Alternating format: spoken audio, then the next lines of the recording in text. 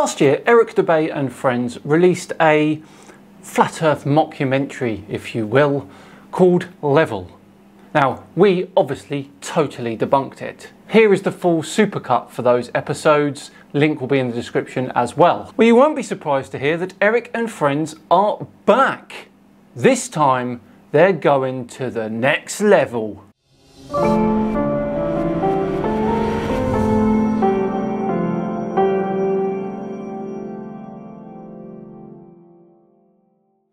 Hello all and welcome along to another episode of Flat Earth Friday with me, Simon Dan. Thank you very much for joining me. Before we begin today, a huge thank you to the sponsors of today's Flat Earth Friday, Blinkist. Time is a precious commodity these days, isn't it? And I'm sure you're always thinking that there's never enough for you to read a certain book that you might be interested in reading. And if you could do that, it would certainly mean a more confident and knowledgeable you, wouldn't it? Well, there's an answer. The Blinkist app. Blinkist takes top non-fiction titles and puts them into 15-minute text and audio explainers called blinks. You can then use blinks to learn about topics like philosophy, history, science, or dive into psychology, health and nutrition, or personal growth. Blinkist gives you the knowledge you need in the time you actually have. You can use these blinks to get inspiration, learn more about books you'd like to read next, and broaden your knowledge and get new perspectives. Now, I use Blinkist when I'm waiting at the school gates for my son to finish school. And I've moved on to The Body by Bill Bryson. And you know what? I've actually got the book itself, but I prefer the Blinkist version. Now, after that, I've got my eye on Prisoners of Geography by the brilliant Tim Marshall. That sort of stuff fascinates me. The first 100 people to click my link in the description are going to get unlimited access for a week. That way you get to try it out, and then you will get 25% off a full membership after that. Right, back to today's video, which is the first part of the next level takedown. We did it with Eric Dubay's first documentary, and we're going to do it again with this one. As before, it will be as thorough as I can make it, and as before, it will also be in separate parts. This one is going to be a longer video than usual, so get yourself comfy and get a cup of tea or coffee, because it's going to be a good one. Let's skip the fancy intro and get stuck in. Here we go. The one thing globe believers need to understand is that you don't just take the spinning ball Earth and flatten it out and put it back in the heliocentric model. Like it's just the only misfit planet and it's flat and the rest of the planets are round. No flat earther has ever said that. No flat earther will ever say that, because it's not what we believe. The Earth isn't a pancake floating in outer space. And I don't think I've ever said that you guys claim that it was. I know your stance. Anti-globe, basically. And you will never hear a flat earther say that. And if you would ever actually take the time to study it for yourself or hear a flat earther through, then you would find that it's much different and things would actually make more sense. Yes, I have done that extensively, and it still makes no sense. They've got the narrative controlled to where anyone that goes to search for this, they're going to see pancakes floating up in space, you know, and it turns people away. Or they see a snow globe out in the middle of space with water falling off the sides, and they're like, what is this? It turns them away. The mainstream agenda was to push their false narrative, all these hit pieces on flat earth. 2016, 2017, that was pretty much the end of the YouTube era, where we could actually find real evidence, real, content. Any search engine, the algorithms are suited to their favor. You're going to see all the hit pieces. You're going to see all the stuff that's there to debunk flat Earth. Indeed, that's where I come into it. So it's just, it's almost impossible to get the real information. YouTube played their part in it, and not just cherry picking which videos they wanted to show, but deciding whether or not they wanted you to subscribe to somebody. So on several occasions, and with several different content creators, I'd press the subscribe button to then find out several days or several weeks later that I couldn't find that content creator, assuming they'd either been deleted or they'd been censored beyond belief. A new flat earther here I see, and she's English. Interesting. I must check her out. There's a major campaign by Google and YouTube and all of these corporate lying companies. There he is, Santos. Whee! To discredit the flat earth. Why do they have that disclaimer under every video dealing with the topic of flat earth, that it is an archaic, antiquated, outdated model that the ancients used to believe in? Because it is an ancient and archaic belief. Not a hard one, that. Of course, the ancients were stupid. They didn't know how to build Gothic cathedrals, and they didn't know how to build cities and pyramids. The problem is, people that think that flat Earth is stupid think flat Earth is stupid because they're thinking of a stupid flat Earth. Wow, they're all out today, aren't they? No, I think flat Earth is stupid because there is no evidence. And those that propagate it don't understand physics or earth sciences, but they pretend they do. They act confident. Now, what's that called again? Ah yes, Dunning-Kruger. And they ridicule and make fun of flat earthers. It's absolutely ridiculous. Since 2015, the content providers for Flat Earth have had a living hell. Martin Litkey, there's a blast from the past. Well, this guy's from Wales and he spends all of his time telling people that the Earth is flat and that the mud floods happened. We have been ridiculed, we have been trolled, we have been censored beyond belief by YouTube. It's really difficult to get the truth out there. YouTube controls the algorithm. Who owns YouTube? Google. These are these big corporations that came in and said, the flat Earth is getting way too big. People are finding this out. We don't want them to find this out. No, we don't want them being miseducated. People fall for it. That is clear. We can't let it happen. This will just completely destroy our agenda that we've worked so hard for. We're losing it because of our own technology that we created. So they had to get involved. Withholding information and knowledge is a form of control.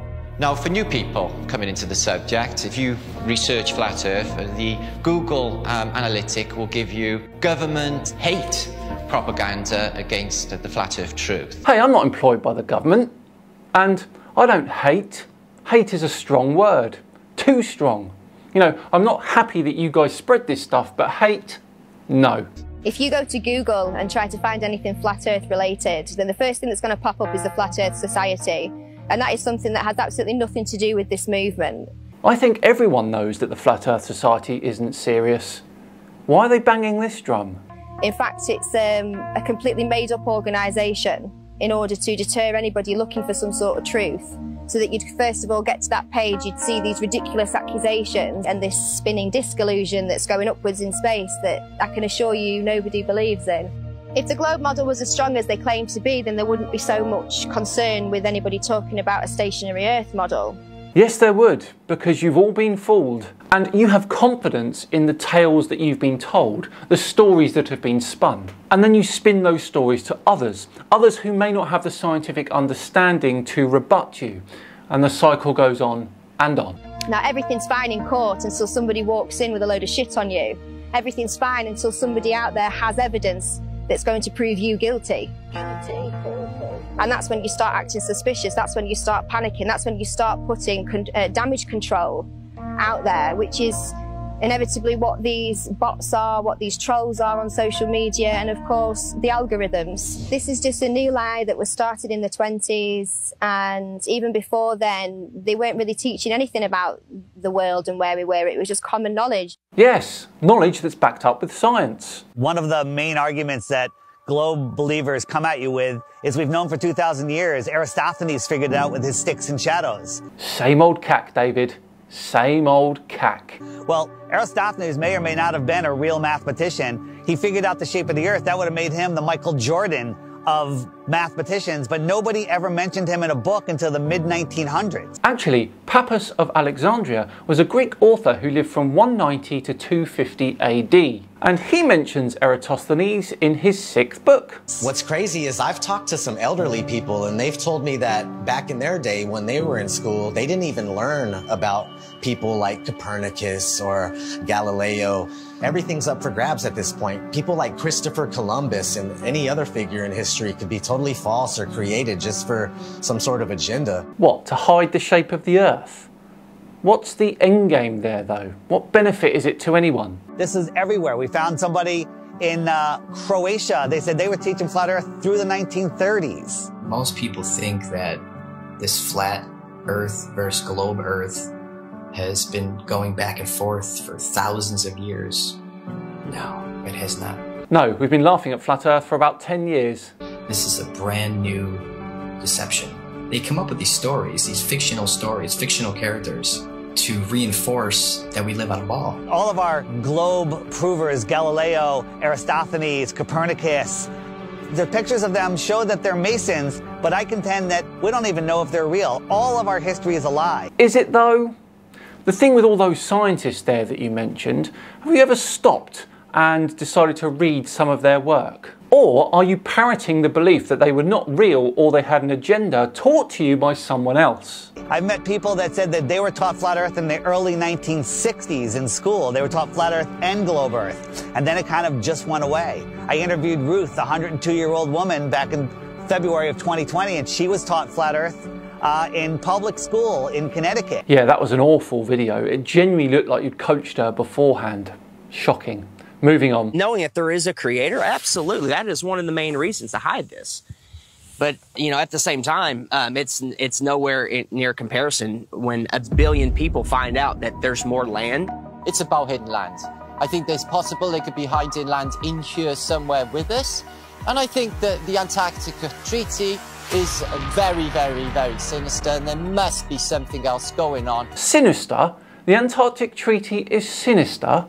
Have you read it, Martin? There is nothing in that treaty, not one thing that says you cannot go to Antarctica. They went really tough with their implementation of the Antarctic Treaty and everything else, and just to keep people away from the truth. They didn't want people to know about more land. Another person who hasn't read the treaty either. Haven't we been fighting over land forever? Isn't that what always happens? Countries fighting over land, but not on the outskirts of Antarctica. Oh, no, no, no.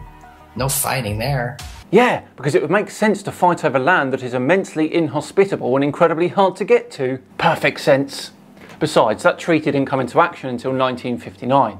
They're all in agreement. You can't go there.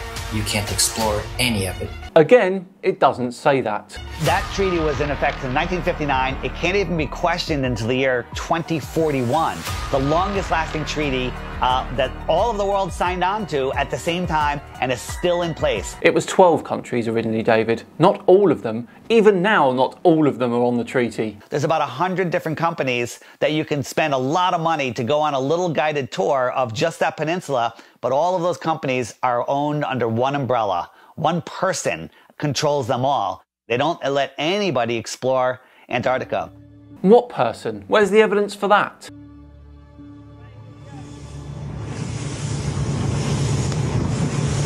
Will be a fucking international headline in about 5 minutes. Australian Navy ship shoots it. Facing our way.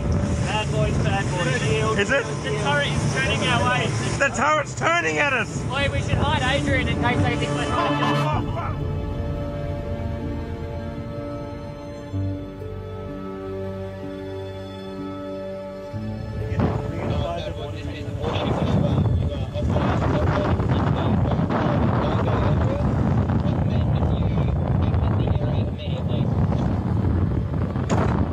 Well, hang on.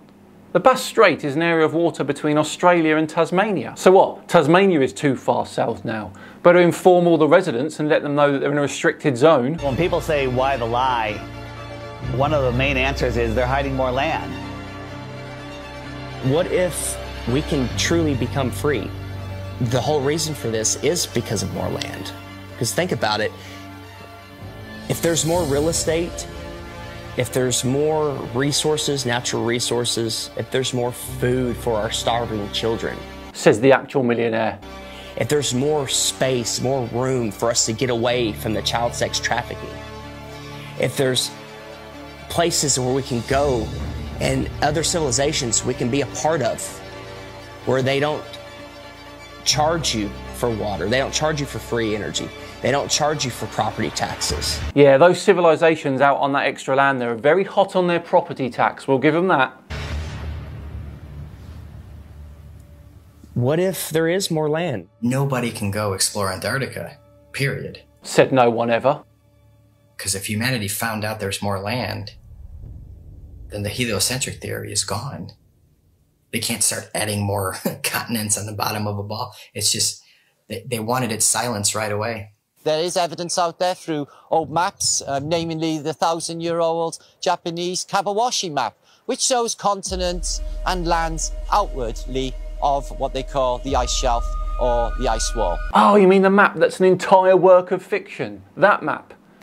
You lot are a bunch of suckers, aren't you? So why are they teaching the globe model? Well, you see, the globe is a container, and it's a container of all the known land.